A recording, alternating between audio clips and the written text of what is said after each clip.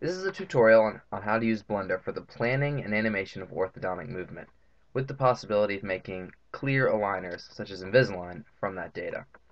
I'll be doing a quick one-tooth example from which you can extrapolate to do a full arch or a case of whatever complexity you desire.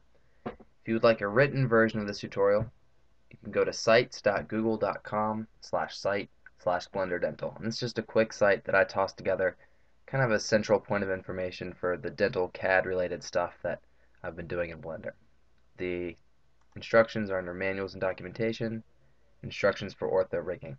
And I'll be updating them as I refine this process because right now it's very rough. So first, I've got a small model loaded up here in Blender.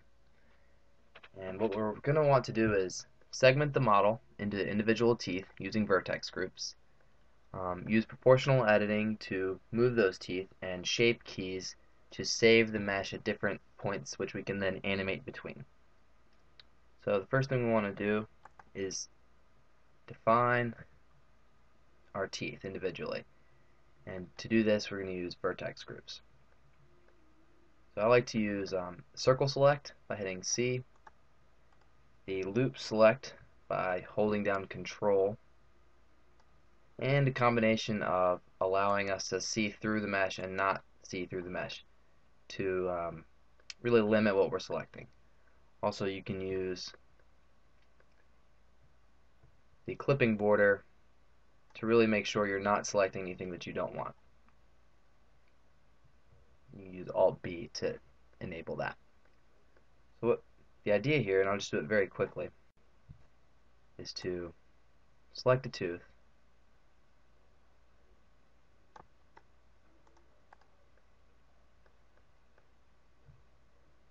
and I like to use a combination of additive and subtractive methods. So if you hold down the middle mouse button while using circle select, you subtract. We'll add a vertex group, aim at tooth, assign those vertices to the group. Now what we want to do is hide those vertices, and that will prevent us from having any vertex in more than one group. So we'll continue this process all the way around, naming the teeth accordingly and hiding as we go along. Once that's done, you'll have the following, where you can select and deselect any of the teeth as well as hide them. And I'm going to make a group called all teeth and assign. And you can make any groupings or subgroupings that you want. So once you've segmented your mesh into the individual teeth, you only have to do really the ones that you want to adjust, and then maybe the ones adjacent to them so you can hide them. We'll go back into object mode by hitting tab. And we will add two shape keys. This one will not be here, so you'll add one shape key and then add another. And we'll name it something like step 1. So now if we come back into edit mode,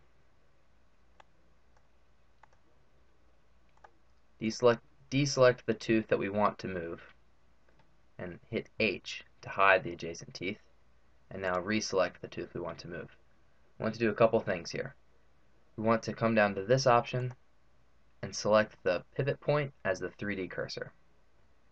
Then we also want to come here, enable proportional editing, and then what the fall off is you'll have to experiment with to find out which gives you the best result. So, the key here is that when we rotate or move this object, more importantly when we rotate, it's going to rotate around the 3D cursor. So we'll try and put the cursor and roughly estimate where the root tip is.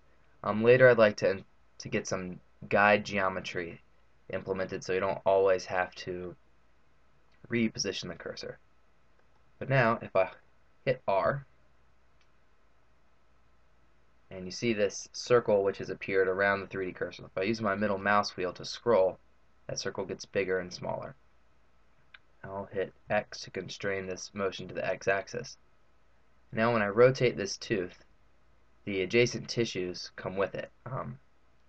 Now this works pretty well for very small movements, but you can see if we're moving all the gingiva next to the adjacent teeth and not moving the adjacent teeth at all, it's going to make kind of inconsistent results. So for small movements, I think this works very well. So we will move this tooth and not worry about the fact that it's interfering with the others. Also, this would be a good time before you do this to make a duplicate. I mean, I've already made duplicates over here just for the purpose of speeding this tutorial along. But if you've made a duplicate, you can unhide it and it will be kind of semi-transparent. It will allow you to see reference the other teeth as well as where your tooth was originally. So we'll tab back into object mode now that we've moved our tooth. You see nothing's happened here. Now if we change the value of the key under shape keys, that tooth moves. And you see we get pretty nice approximation of what the tissue movement might be. Obviously in approximately, there's nothing we can do about that. There's no data there. So the next step would be, if you had a fairly simple case, you could move all the teeth at once and do it in one key. If you had kind of phased treatment where you needed to move one thing before another, you would simply pull this value to 1, add another key, enter back into edit mode, edit, add another key, etc. And you could change the values of the keys appropriately to represent the phases of the treatment. Animating this is also very easy, but at any point here you can pick what you want, hit space, export STL, or go up here to File, Export, and export your STL model, and you will have